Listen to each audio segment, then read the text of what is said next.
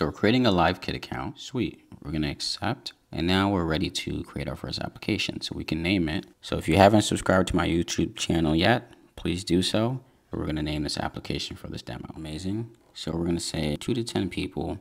We'll go ahead and provide a website. Let's continue. Sweet. So now we're ready. Over here, we have something about bandwidth here, or unique users, and it prompts us to try the sandbox as soon as possible. So let's go ahead and click that. We're looking at templates. Here we have a voice assistant front end. Here we have Meet, an open source video conferencing app built on LiveKit components, LiveKit Cloud, and Next.js. That's pretty awesome. We're going to get back into the application. So we're here on the LiveKit sandbox, and here you can see that the name of the application is Subscribe to a Full Stack Desk. So if you haven't subscribed to my YouTube, please take a second to hit that subscribe button.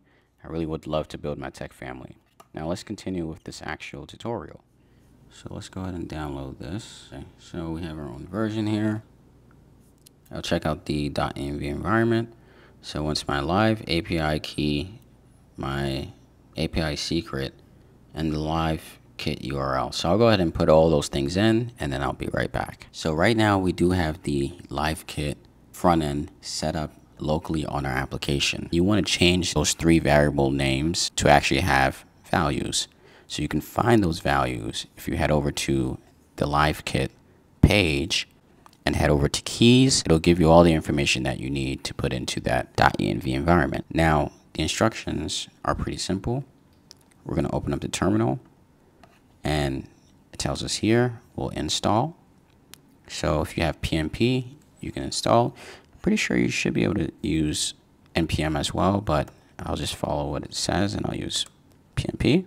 Sweet. So I've installed the dependencies, and now I'm going to run PnP dev. Great. There's a few more things we have to do.